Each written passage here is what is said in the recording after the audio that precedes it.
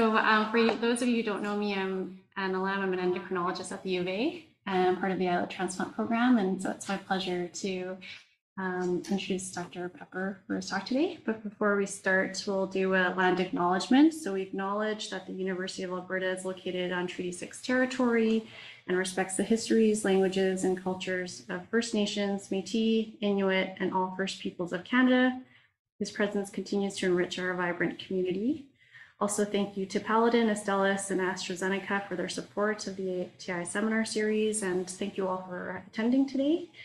And so just a few words on the many accomplishments of Dr. Pepper. He was recruited to the Department of Surgery in the Division of Surgical Research at the University of Alberta as an assistant professor in 2018. His lab in the Alberta Diabetes Institute examines the underlying mechanisms that govern pancreatic beta cell survival and function post-transplant, with the ultimate goal of developing and refining islet replacement therapies that could be a universal treatment for a broader range of people living with type 1 diabetes. His studies range from in vitro models to clinical transplants, including developing cell transplant technologies without immunosuppression, improving the function of pancreatic beta cell grafts, and translating alternative beta cell sources into an unlimited supply of insulin-producing cells. He has published more than 40 manuscripts and 4 book chapters related to islet biology, immunology, and beta cell transplantation. And recently, Dr. Pepper was awarded a Canadian Research Chair in Cell Therapies for Diabetes and was previously awarded the JDRF International Career Development Award.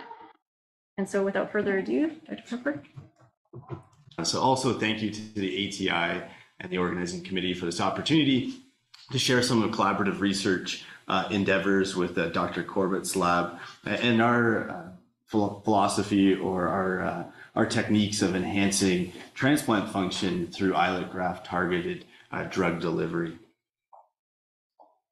So I do have some conflicts of interest to declare. I am on the scientific advisory board from Encellin. It's a device company in San Francisco looking at places to house insulin-producing cells, as well as a co-founder of Transplant Therapies, where we're trying to create GMP-grade insulin-producing cells, both of which are not relevant to today's talk.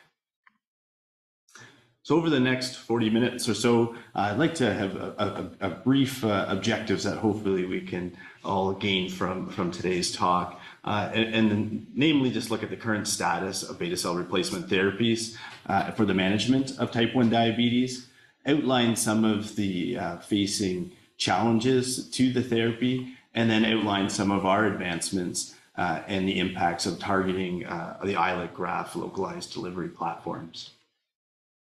Oh, sorry, I should watch this.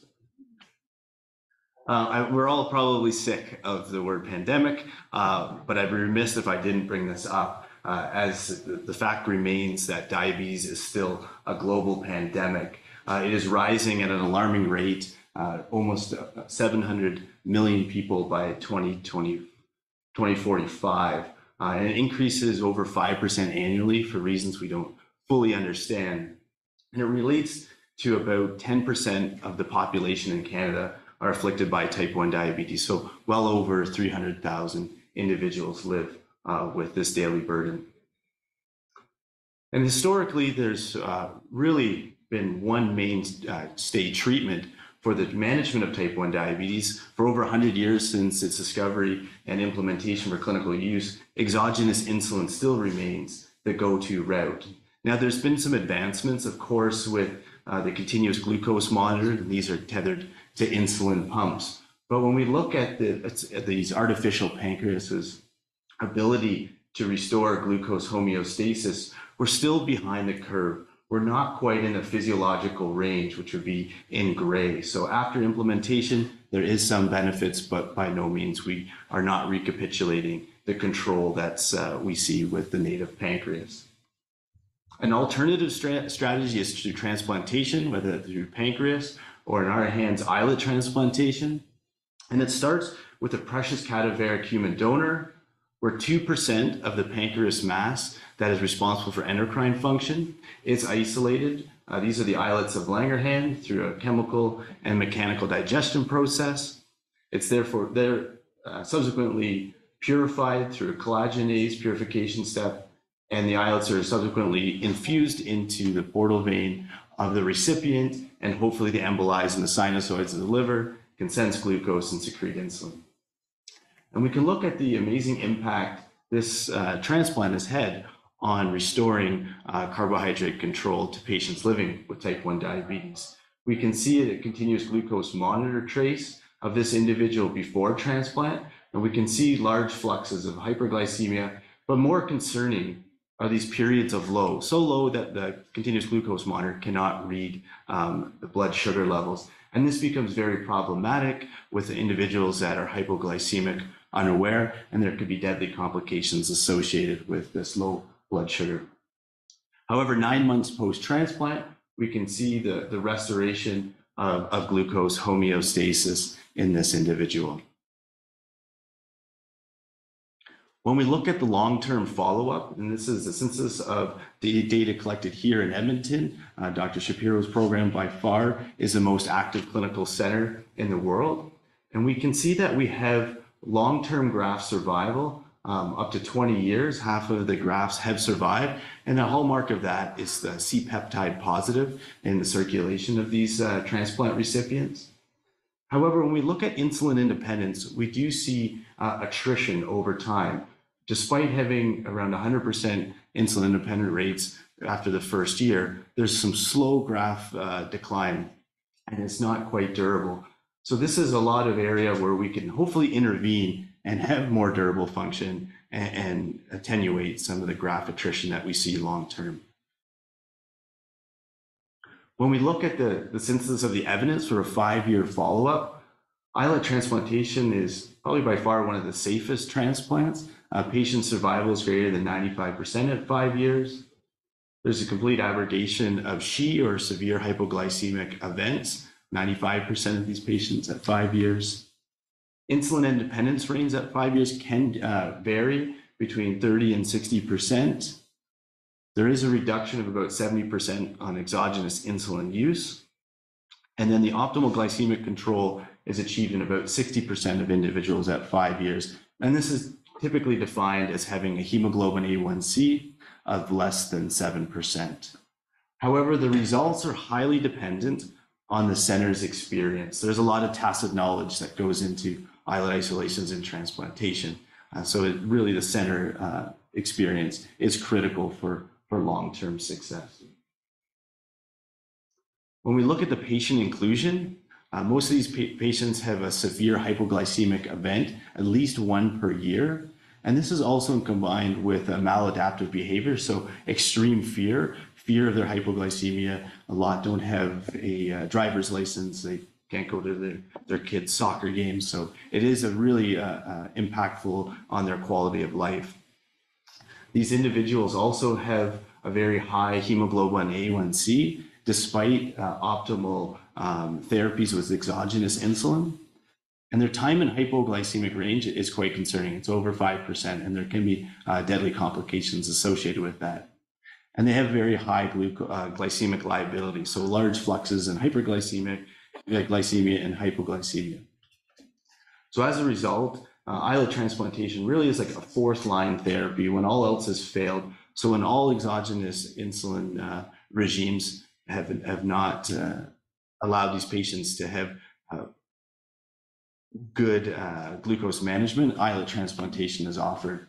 And that really only represents about 5 to 10% of patients living with type 1 diabetes fulfill the strict criteria, namely due to the risks associated with lifelong anti-rejection drugs. So despite its conceptual simplicity, islet transplantation has really garnered a lot of attention and attraction. But we're close, but we're so far away, as this article has articulated. We still have to overcome the beta cell source limitations. We do have poor engraftment, at least acutely post-transplant. We have a lack of oxygen and a lot of inflammatory processes acutely post-transplant. And then we still have to deal with the underlying alloimmunity, like all transplants. But individuals living with type 1 diabetes are also an interesting patient population because they have an underlying autoimmunity. So they'll also attack the beta cells that we are transplanting. So taken together, the majority of the islets are destroyed within hours to days when infused into the portal vein, up to about 70%, due to inflammatory responses when the islets are bathed in blood. As a result, we require at least 2 donors per recipient to achieve insulin independence. And then there's the risks of lifelong whole body immunosuppression and the iotropic complications such as malignancy and cancers that can come along with lifelong immunosuppression. So for most patients living with type 1 diabetes, the risks of the immunosuppression don't outweigh the benefits, especially if they have relatively good control on a little bit of exogenous insulin. So there are many hurdles before beta cell replacement therapies can become the mainstay treatment. When we're looking at beta cell sources, as well as graft survival, the need for lifelong immunosuppression, and there's been a lot of clinical trials recently of encapsulating the beta cells within macro-encapsulated devices, but there's issues with chronic fibrosis and walling off these modalities. But nevertheless, there's been some wonderful progress in stem cell biology and stem cell derived islets. And there's clinical trials going on here in North America and specifically in Edmonton. And one of these trials is through the ViaCyte group. Their first trials were these ENCAP studies. And PEC stands for the pancreatic endoderm cells. So these are stem cell derived islet-like cells that are about stage 4 in differentiation. So they do require a time of in vivo maturation before they can adequately sense glucose and secrete insulin. So they are still immature cells. But when these cells are placed within their encapsulated device, there is the thought that there's no immunosuppression required. And while it was beneficial in rodent models, when we went to humans, we could see that most of these devices walled off in collagen and strangled the cells, insulin-producing cells within the devices. So as a subsequent follow-up, there's a PEC Direct study. This is a VCO2 study where essentially the same device is perforated, where direct vascularization can happen to allow the cells to survive. However, a consequence of this is that now the recipient needs systemic immunosuppression because they are directly vascularized. And these are ongoing in Canada as well and here in Edmonton. And then more recently, there's the PEC QT studies, and these are now hypoimmunogenic stem cell derived islets where they've knocked down beta-2 microglobulin and knocked in immune modulating proteins such as PD-L1 and HLA-E to hopefully suppress the NK cells. This modality also has direct vascularization, and the thought that creating somewhat immune isolating or privileged cells that we will not require anti-rejection drugs. So some of the synthesis of these early trials were put out a couple of years ago from Edmonton, looking at the VCO2 products. So these are sentinel grafts within the subcutaneous area in patients. And 1 year post-transplant, you could see that there was about 63% of the devices did have insulin expression.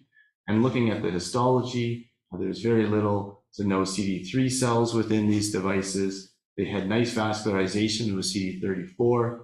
However, most of the cells were glucagon positive and some were insulin positive. So at least show the proof of concept that these cells, these pancreatic endoderm cells, can survive within these devices under immunosuppression.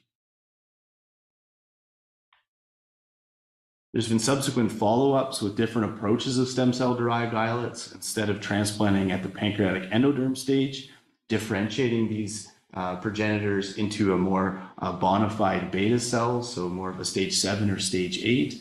And Doug Melton and Tim Kiefer in Canada have been really championing this field. And Dr. Melton has created a company called Sema Therapeutics, which was bought out by Vertex for the clinical translation of their stem cell derived islets. And they have a bit more of a resemblance of bona fide primary beta cells. So Vertex and ViaCyte have actually merged last year. So these two giants in the field have come together, and hopefully this will help spur along more clinical trials and hopefully overcome the issue of precious cadaveric human donors. These could be a surrogate for human tissues. And just this year at the ADA, Vertex announced some positive results for their first trial. And what they did, which is different than ViaCyte, they took their SC beta cells, the VX880 cells, and instead of encapsulating them into a device, they infused these cells into the portal vein, just like the clinical route of islet transplantation. And this past June, they had an update on this trial, and 2 of the patients with a 1-year follow-up had met their primary endpoint, which is the elimination of severe hypoglycemic events, as well as having hemoglobin A1C below 7. And additionally, these 2 individuals became insulin independent 1 year post-transplant. So it's the first time that stem cell-derived islets has been demonstrated to restore insulin independence in patients. So it is really promising field that these stem cell-derived islets could be a surrogate to human islets and potentially would be an unlimited source of transplantable insulin-producing cells. And Dr. Reichman had presented this data at ADA just this year, but one of the complications or one of the limitations is that this approach still requires systemic immunosuppression. So this is somewhat the ethos behind our approach. So our overall objective is to broaden the application of beta cell transplantation for individuals living with type 1 diabetes as they're hindered by lifelong systemic immunosuppression. And we aim to overcome this barrier through exploring novel localized immunomodulatory technologies and test their efficacy in delaying islet transplant rejection. So our overall hypothesis really is that this localized drug delivery of immunosuppression through FDA-approved PLGA microparticles will prolong islet allograft function. And the islet allograft, we hope, could be primary cadaveric human donors, stem cell-derived islets, and potentially xenogenic sources. And this is just a snapshot of all the immunosuppressive agents that have been used in clinical trials to help protect these beta cells, and they can range from anti-inflammatories to T-cell inactivators. So our first approach, when we looked at developing microparticles or micelles to deliver localized drugs, we looked at dexamethasone. We know it is a potent anti-inflammatory. It's also very economical, especially in a proof of concept. So a lot of these studies have been championed by a wonderful research associate in Dr. Corbett and my lab, Dr. Peru Kupan. And what he has developed is a way to encapsulate a drug in PLGA. So he uses a polymer and he can mix this with a drug of interest. In this case, it's dexamethasone at various concentrations, uses an emulsification technique with an organic solvent, and we can spin these microparticles to get various sizes. So essentially, we can encapsulate these drugs within these bubbles, these microparticles, that will degrade over time through hydrolysis and release the drug of interest. And we can play around the chemistry to fine-tune their release. And we use PLGA because it is an FDA-approved reference material for clinical use for injection as microparticles. It's also biocompatible, and we also want it to be biodegradable. We know there's a lot of hindrance with foreign tissue long-term in the body, so we want to reduce any fibrotic overgrowth and make sure this is just a temporal release of drug. So we can make these microparticles with various drug concentrations depending on our drug target dosing. We can also play around with the ratio of PLGA to PVA to have different release kinetics. And in this case, with dexamethasone, we looked at 1 to 10 milligrams of dex, and we can see that when we have less drug, we have slower elution. When we have more drug, we have faster dilution. And we think it's because we have some amorphic microparticles, so that it increases surface area and allows hydrolysis to happen a little quicker. Again, we can see the cumulative release. When we have more drug, we can release all the drug within, say, a week. But if we have less drug present, we can have more of a sustained release. So for our approach in our first cohort of transplants, we were trying to target about a 50% release for 3 weeks. We wanted a bit more sustained release of dexamethasone, and we were targeting about 50 micrograms total of dex to deliver to these recipients. So our typical murine transplant models will transplant 500 islets into a recipient that has received streptozotocin. And this is a drug that chemically induces diabetes. It targets the beta cells, so the animals will become diabetic. So we mix the murine islets with the microparticles. And this is a representation within the tubing that we use, PE tubing. We have islets and microparticles and micelles. And then we can see on a scanning electron micrograph, this is one islet with some microparticles attached to the islet itself. And then there's subsequently fused underneath the kidney capsule. So before we do any allogeneic testing, we want to make sure the localized drug delivery is not deleterious to the islets themselves in vivo. So we do a syngeneic transplant where we put the same donor into the same recipient. And we can see when we have islets alone, these animals are diabetic until the graft kicks in and they have completely normal glucose homeostasis until we remove the graft. So we can perform a nephrectomy, we can remove that kidney, the animal will go hyperglycemic again. We can then therefore say that we have graft-dependent euglycemia, and we see nice insulin and glucagon underneath the kidney capsule.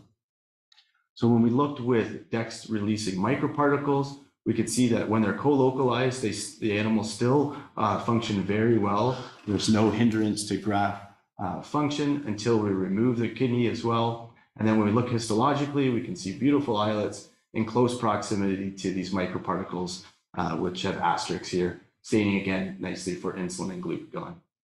And when we challenge these mice after transplant through a glucose bolus, an IPGTT, we can see they have a very rapid clearance of glucose in response to this glucose challenge compared to islets alone. And we have a nice population of insulin and glucagon. So we were quite confident that the co-localization of drugs, because some of them can be diabegenic, does not hinder in vivo function, at least syngeneically. So our next step was, well, will it prevent or delay islet allograft rejection? So we know we can have 100% euglycemic rates in a syngeneic model, but when we looked at transplanting now bulb C islets into a C57, so this is an HLA mismatch, we could see that empty microparticles, so just islets alone with no drug, they reject within about 2 weeks. And when we use DEX-releasing microparticles, we slightly delayed rejection by about a week to 2 weeks, but as a monotherapy, it wasn't enough. Historically in the lab, we use CTLA4, so this is a co-stimulatory blockade molecule, and we give it on 4 days, 4 different injections on day of transplant, 2, 4, and 6. And we can see using this protocol, we have about 40% of the mice are euglycemic at 60 days post-transplant. But when we combine that with DEX-releasing microparticles, we're able to potentiate the graft function. We had over 80% of the recipients were euglycemic at 60 days post-transplant. So it was a nice combination therapy. And we were curious, was it the co-localization that was important, or was it just that these mice were receiving dexamethasone? So we performed a series of contralateral transplants. So we put islets on the right kidney and the DEX-releasing microparticles on the left kidney. And we also gave CTLA-4 Ig for those first 6 days. And what we could see in this cohort of animals is that they responded very similar to just the CTLA-4 group. So they didn't have that added benefit of having the co-localization. So we really believe that having the drugs at the site of transplant has profound long-term effects, even though the drugs only release for about 30 days. When we look at glucose tolerance testing in these recipients, we could see compared to just our standard CTLA-4 treatment, we had an improved glucose clearance in response to a metabolic challenge when we had DEX-eluting microparticles in these allograft recipients 60 days post-transplant. The question is why, how? We believe that when we look at 7 days post-transplant, so acute transplant, we're changing the milieu within that transplant environment. We can see a reduction in intragraft cytokines, so specifically interferon and IL-10 in these grafts when we combine dexamethasone and CTLA-4 Ig co-localization. What was interesting is what was driving this long-term function. So we looked at grafts of recipients that had reached our endpoints And when we looked at the grafts themselves, we could see that in our microparticle and CTLA-4 recipients, we had a higher total endocrine mass present. So we believe we were protecting the grafts better than just a short course systemic immunosuppression protocol. And when we looked at the grafts, we also saw a significant increase in FOXP3T regulatory cells. So we believe that these are some of the champion cells that are allowing us to have long-term allograft function when co-localized with DEX secreting microparticles. So that was great for a proof of concept. We were really happy with that. But again, dexamethasone by itself is by no means a monotherapy. So this past summer, Dr. Kuban, we just published this paper where we also used a microparticle formulation, but now encapsulated a more potent immunosuppressive agent, cyclosporin A. And we use cyclosporin A because, yes, it is a calcineurin inhibitor that has anti-T cell proliferation capabilities, but it also has cyclophilin D stabilization properties, which we believe is important for the metabolic potency and the mitochondrial potency of the islets.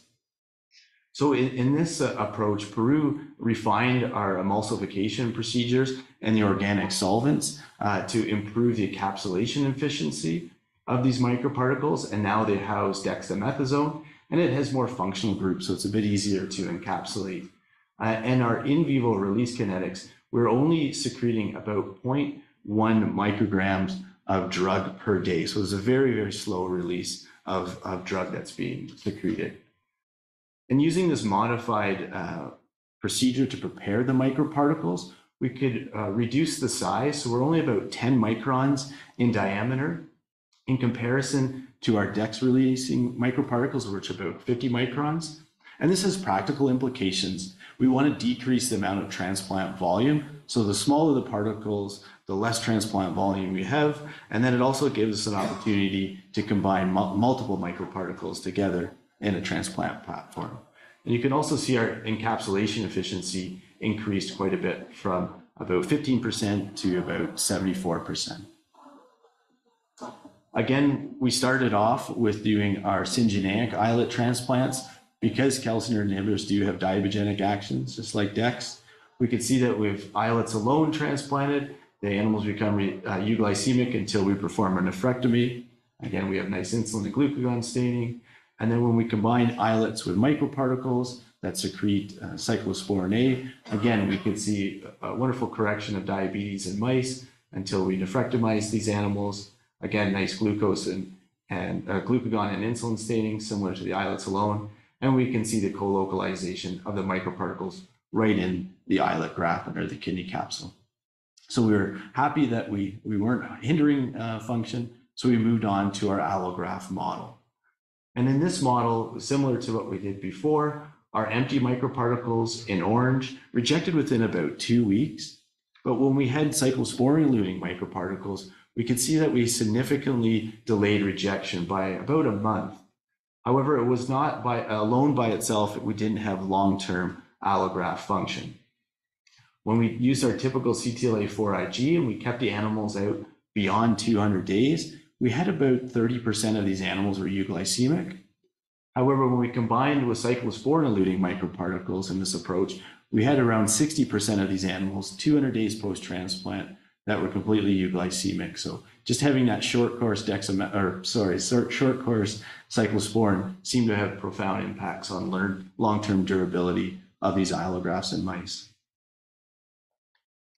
When we looked at acute transplants, we noticed that these cyclosporin-eluting microparticles really reduced immune infiltrate. So when we look at islets alone compared to the microparticles alone, and then our combination approach, we can see a significant reduction in CD4 positive cells, CD8 positive cells, and CD68 macrophages within the grafts. So we really think that these microparticles can fine-tune the transplant milieu, making an optimal or more favorable niche for islets to survive, at least acutely post-transplant, and then hopefully we can increase regulatory cells to have long-term durable function.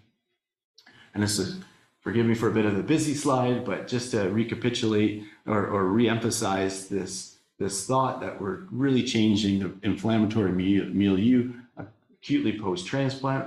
We did have also a reduction of pro-inflammatory cytokines and chemokines within these acute grafts when we combine microparticles with CTLA-4 Ig, or even just microparticles alone. And we do have a reduction in some of our T cell markers through PCR.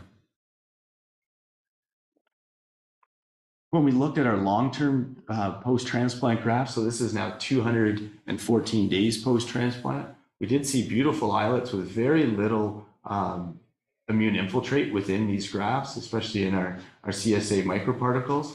And where we did see areas of inflammation, when we had the CTLA-4 and cyclosporin highlighted with these arrows, we saw a lot of FOXP3 T regulatory cells, similar to what we saw with dexamethasone. So we do believe that this is one of the mechanisms that is conferring long-term protection in these allograft recipients. One of the questions we had, well, are we just creating systemic tolerance or immunosuppression by giving cyclosporin? So what we did is a cohort of skin transplants. And what we did in this study is these animals were normal glycemic 100 days post-transplant, and we did a series of skin transplants. So in the dashed line, these are C57 mice are the recipients, and we put our donor skin. So this is bulb C skin. And we could see that skin would reject within about 10 days. But when we had recipients of an islet allograft with bulb C islets, plus our microparticles and CTLA-4 Ig, we could see that the skin did reject, but it was significantly delayed. So it wasn't that these were just donor-specific tolerance. There was something going on in the graft that prevented the rejection of these islets long-term, but allowed them to reject the donor skin. And when we compare this to a third-party skin graft, so again, when we have our C57 recipients and we put a C3H skin, so a mismatch, the skin is rejected again within 10 days. And when we have our long-term functional islet transplant recipients and we give a third-party graft, they're rejected quite rapidly. So we don't believe we have this systemic immunosuppression environment. We have this operational tolerance, this tolerance just to the islet graft itself. Something's going on in the transplant environment conferring that protection. And we can look at the skin to kind of help reinforce this. We always do a syngeneic control, so a technical control of matched skin. When we have our donor islet skin, about 21 days, they became rejected in necrotic in comparison to a third-party transplant, which was rejected around 12 days. So we don't have that systemic immunosuppression just localized to the transplant environment itself. Just a brief video of our recent transplants where we transplanted 10,000 neonatal pig islets with 5 milligrams of dex and 10 milligrams of cyclosporin. And hopefully in the future, we'll use rapamycin now. So I'm just implanting the PE tubing that contains those cells through the lumen of the indwelling catheter, which then I'll remove, and we can infuse the cells into that newly vascularized tissue just underneath the skin. So this is the catheter that would have been in place for approximately 1 month. And when we collected the histology, also 1 month post-transplant, we stained the grafts for the neonatal porcine islets. And because they're somewhat like stem cell derived islets, they're not fully mature, they do not stain for insulin very well, but they do stain for chromogranin A, a neuroendocrine marker. So when we looked at our histology from some of these transplants 4 weeks post-transplant, we could see these beautiful chromogranin A staining of these islets within this vascularized lumen. And we could see at 4 weeks still some microparticles present within these grafts. One of the big take-home messages here is that we did have graft survival with no immunosuppression. These are just sentinel grafts in non-diabetic pigs, but it's giving us a platform where we can scale this approach to potentially human use and refine our drug concentrations and candidates to hopefully protect allograft survival in large animals. So there's still much work to be done, which is fun and exciting. We're hopeful to use a multi-drug delivery platform, so combining multiple drugs, either single microparticles or in combination, and also playing around with the chemistry to better tether the microparticles to the islets themselves. We're also constantly trying to optimize, I should say but it's really Dr. Kupan who's optimizing encapsulation efficiency and the pharmacokinetics of the microparticles depending on when we want a certain drug released and at what time. And we're scaling to more potent immunosuppressive agents and looking in the humanized mouse models to protect now against human-induced islet graft rejection. And we're hopeful to combine this with stem cell-derived beta cells, as well as scaling to large animal models. So we think there's some potential impacts that we can, by using this approach, improve the engraftment and function of cell therapies. We can explore this with new sites and also different mechanisms, not just immunosuppressive agents, but also attenuating cell death through different cell death pathways, which we can provide those inhibitors. And we can reduce the number of, hopefully, donors required to achieve insulin independence. We hope to reduce and potentially eliminate the requirement for lifelong immunosuppression, therefore reducing the risks of the procedure. And by doing so, we hope that we can broaden the spectrum of patients that are eligible to receive a life-changing cell transplant. And then again, hopefully translate these findings to alternative cell sources, especially the stem cell-derived islets and potentially xenogenic derived islets as well. So I'd like to thank my team, of course, as well as the members of the Corbett Lab. It's been a wonderful collaboration. I should probably update a lab photo, as this is obviously was during the pandemic time. And really like to thank the human islet sources, so Dr. Patrick McDonald, Dr. Kin, and Shapiro, the Clinical Islet Lab, for allowing us the opportunity to work with primary human islet tissues. And I'd be remiss if I didn't thank the OPOs, the donors and their families, for giving this wonderful gift to work with human tissue. And of course, our funding agencies as well. So thank you for your attention, and happy to answer any questions you may have. I'm not sure if I totally understood the mouse model you presented, but if I did, I'm wondering if you looked for MHC antibodies as part of, like, when there was a lack of, you knew it was going to be an HLA related question, I'm sure, or ABO. I guess you could have gone either way. But anyway, yeah, I'm wondering if you look for the presence or development of HLA, or I guess in mouse MHC antibodies. No, that's a wonderful question. No, we haven't. So they are mismatched at bulb C to C57, but we haven't looked at what antibodies are driven. And that would be something that we would love to do. And we just have a CIHR grant that we're hopeful to tease out some more mechanistic approaches. We see some T regulatory cells, but I doubt that's the only reason. So it would be nice to see what sort of antibodies have been downregulated with the localized approach. So maybe we can leverage your expertise and help us elucidate some. Okay, well, I'm like all human all the time, but I'll try to help. Yeah, well, perhaps we'll move to our humanized mouse models. That might be an approach, although I don't know if they would create antibodies. That's something that maybe the panels would work on. Yeah, I mean, along the same vein, do you know all of the, like, with the work that's, and I've forgotten now the cell line, you had it on your slide, it was the something 088, or the what is it, the one that's used by in the cell, oh my goodness, the companies that you presented who'd recently published. Do you know if they have included that in their presentation? I kind of took a quick look while you were talking, but you probably know better than I do. I haven't seen any data presented on autoantibodies or donor-specific antibodies, and I'm not quite sure the source of the VX880 cells. I know for Biosite, there was CUIT49, that was the parent material, but I'm not sure with the Vertex parent material. When I search for like that cell name and HLA, it doesn't seem to really be very illuminating, so maybe it's still a secret. Right. Yeah. Thank you so much. It was a great talk. Thank you, Anne. And I'll invite Mitchell Wagner to ask your question, if you don't mind.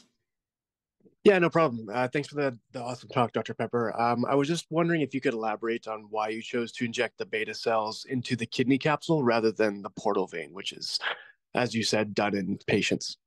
Yeah, wonderful question. So one of the reasons why we do it is for colocalization. So these microparticles can stay closely, pretty packed underneath the kidney capsule, so we can guarantee for some degree of confidence that we have the islets right with the microparticles themselves, because they do stick to some degree, but it is by no means like a covalent bond of the islets to the microparticles. If we put them into the portal vein, we feel that most of them would probably end up in the lungs. But it's a very good point, because there is a group, Dr. Shireen Forbes in Edinburgh, that is using a similar approach to precondition the liver by using microparticles and tethering galactose on the outside and leveraging the ASGPR receptors to be able to, I think they use fibroblast growth factor to increase vascularization post-transplant. So it's not to say that we can't, we would just have to change the chemistry of the outside of the particles to be taken up by the lumen of the endothelial cells within the liver. So as a first proof of concept, we use the kidney capsule. It's the gold standard in preclinical islet transplantation, because we can nephrectomize the animal, we can prove graft-dependent euglycemia. We can't do that with the liver. And then there's also an issue of scalability. When we look at the size of a human islet versus a mouse islet, they're very similar in diameter. But when we look at the sinusoids of a mouse liver versus a human liver, the mouse sinusoids are quite small, the capillaries are quite small. So we do have some technical issues with the portal vein transplants in mice. We have these big embolisms, downstream steatosis, and complications in the portal vein in mice. So there's some anatomical considerations to think about as well. But we're hopeful that by leveraging and maybe teaming up with Dr. Forbes' group, we can combine our approaches to target the intrahepatic site. That's kind of a tie into a question I had was, so it sounds like then you can't just give these microparticles out the islets. You think they should be delivered together?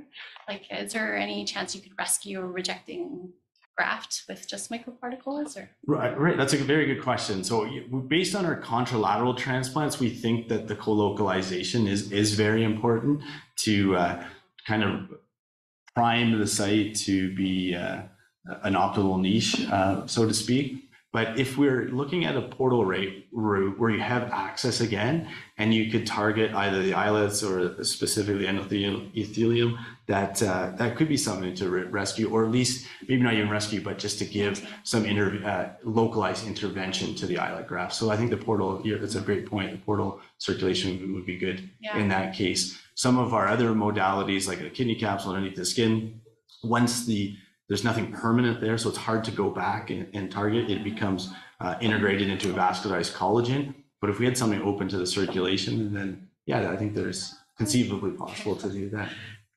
Let's just see if there's anything else. If there is, I might just ask one more. Wait, sorry. You can go ahead. No. Yeah, excellent talk, Andrew. Thank you. So I was just wondering, do you think the mechanism of or the reason that the combo of the RAPA and the microparticle works better compared to the cyclosporine is because of the cell death that is caused by the cyclosporine, or what do you think? Yeah, that's a good question. So whether it's the cell death induced by the drug or just protecting the immune system itself, I think the RAPA is just a more potent anti-T cell proliferation drug. Based on our syngeneic models, we don't think the localization has any deleterious effects on the islets themselves, whether it be cyclosporin or rapamycin. So I think just the rapamycin, at least in mouse models, is just a more potent inhibitor of T cell proliferation. And that's why we're seeing a better response. But we're hopeful to tease that a little bit more as to why. I didn't allude to this now, but we've done some nanostring acute transplants looking at like broad spectrum gene profiling with and without the microparticles and rapamycin to see what is upregulated and what's downregulated in a broad strokes, not just the islets, but in the immune system as well. So. And just like a follow-up question, you think maybe a single cell understanding of what happens within the islets, with the combos, or have you done that, or do you think? Right, we haven't done any single cell RNA-seq or ATAC-seq on that. So we're looking at just broad nanostrings, so looking at just gene profiling in the grafts themselves, both pre-transplant and post-transplant.